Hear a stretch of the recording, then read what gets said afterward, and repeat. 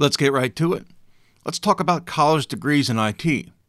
If you're new to this space, IT means information technology. Now, some companies don't include programmers within IT.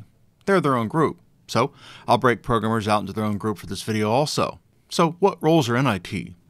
Network architects, system admins, DBAs, data analysts, machine learning engineers, any computer-related role in a company where the person isn't solely authoring code all day. So what's a programmer? If you sling code all day in Python, C, any C flavor, etc., then you're a programmer. For example, I'm a data engineer on a project right now, and I'm building data pipelines. In this role, I'm authoring SQL code, but only for the purpose of moving data. None of the code I write is going to be used within production, within any application. Keep the separation in mind as we talk about degrees. Within the programming realm, around 35% or less actually have programming degrees. It's higher at some companies than others. I believe it's around 50% at Google, and it's a little less at Microsoft. If you have the real numbers at any company, let me know in the comment section down below. Also, for fun, if you work in IT, ask the people on your team what their undergrads are in. I think you'll find that most of them don't have computer-related degrees. I'm working with a small team of programmers right now. None of them have programming degrees. When I worked at Uber, around 20% had programming degrees. Okay, we're still talking about programmers here.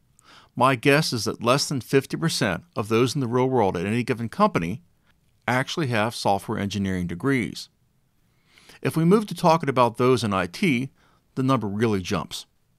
I'm willing to bet that 90% of those in IT do not have computer-related degrees.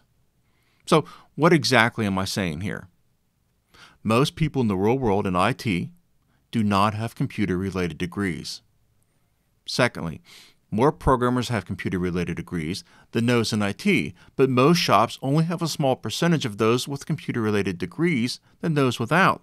Most companies only care that you have a degree, and they don't care what the degree is in.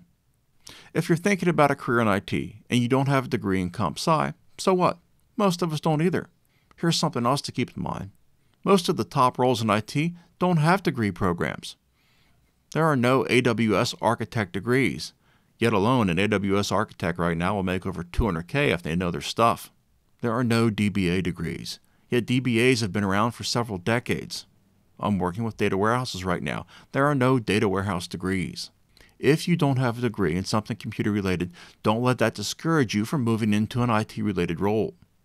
This is especially true for data roles. Most companies want you to have a degree in something, and they don't care what that degree is in, as long as you have the skills they're looking for. Thanks for watching. Don't forget to like and subscribe, and have a great day.